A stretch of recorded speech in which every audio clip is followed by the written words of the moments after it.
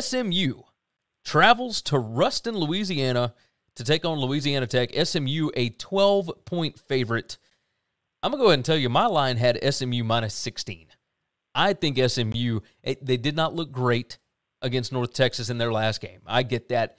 However, this is a fantastic stable of wide receivers, a good quarterback in Tanner Mordecai. I think SMU's defense is actually pretty damn good.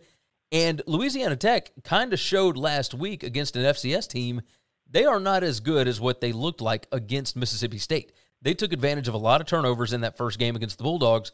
I don't think Louisiana Tech is that good. I'm getting this under 2 touchdowns.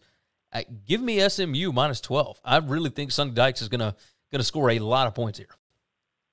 Yeah, this is the 4th favorite I've taken in a row, which, that just grinds my craw real bad. But I don't think La Tech is a good football team. I didn't think they were before the season started. I'm not changing my opinion. What SMU does is fun. Sonny Dykes is a hell of a coach, and he's going to have those guys ready. I think this offense is going to cook.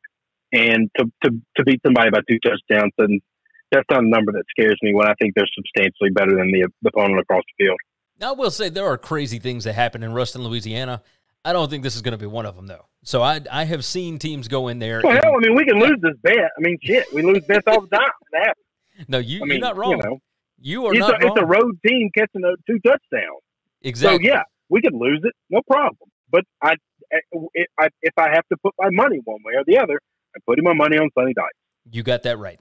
Thanks for listening to the Winning Cures Everything podcast. The website is winningcureseverything.com, and if you want to connect with us, we're on Twitter at GaryWCE, at Chris B. Giannini, at Winning Cures, or you can email us, Gary at winningcureseverything.com or Chris at winningcureseverything.com. Subscribe everywhere you need to subscribe, and we'll see you soon.